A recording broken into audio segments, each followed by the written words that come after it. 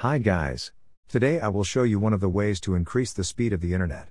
I must immediately warn everyone that this video is purely informational and educational in nature, and I do not urge anyone to repeat my actions. I am just sharing my personal experience and showing how to eliminate one of the reasons for the low speed of the internet. In fact, there can be quite a few reasons for poor and low internet speed. For convenience, I have specially displayed the main ones in this table. Suppose you have tried everything from the listed list, but your internet connection speed is still low and does not correspond to the declared tariff plan of your internet provider. Then I suggest trying another option with the setting in the Windows operating system, which we will now analyze. First, let's measure the speed of our internet connection before changing the settings.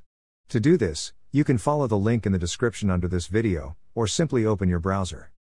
And in the search engine we write, the speed of the internet.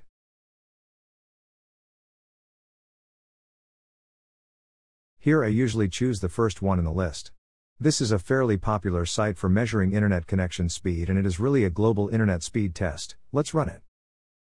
The interface of this site is quite simple and understandable. To measure the speed of your internet, just click on the button here, Go, and after that the first internet connection speed test for downloading begins.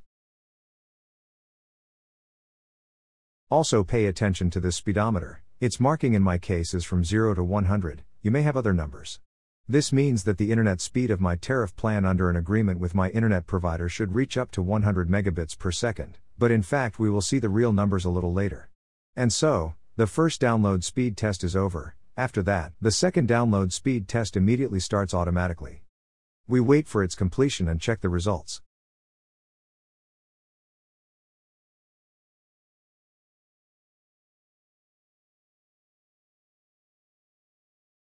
And the results are as follows: my download speed is 51 megabits per second, and the upload speed is 91 megabits per second, and only the upload speed is very close to my tariff plan. Of course, this is also not a bad speed, but according to my internet tariff, for which I pay money every month, I should receive speeds up to 100 megabits per second for downloading and uploading. And so, now I will show you what will help solve this problem with the speed of the internet, specifically in my case. Close the browser. Press the keys on your keyboard, Win and R simultaneously. In this search box, write the command petitmsc. Click OK. Before us opens the window of the Windows Group Policy Editor. In this window, in the computer configuration, go to the folder Administrative Templates. Here we open the folder Network. Click once on the folder, Q Package Scheduler. Now double-click on the right, Limit Reservable Bandwidth. A window opened, and here we see that I have a parameter set, not configured. On the right below you can see what this parameter means. And it means the following. If this setting is disabled or not set, then the system uses the default value of 80% of the connection bandwidth, and this is the speed of the internet connection. To enable and set another parameter, check the box here, Enabled. And a little lower, in Bandwidth Limits, we remove 80% and set the value to 0. Click Apply. OK. After that, we restart the computer.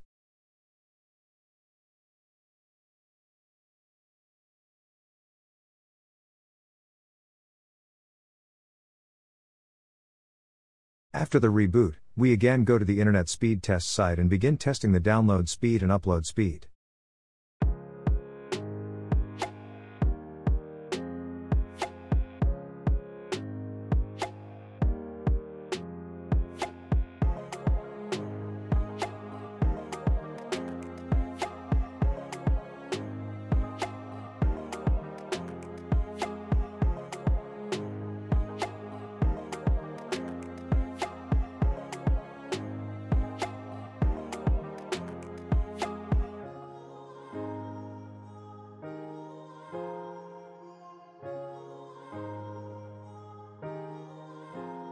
As you can see this time, my download speed on the internet was already 94 megabits per second, and the upload speed also rose to 94 megabits per second, which already more or less corresponds to my 100 megabits tariff plan from my internet provider.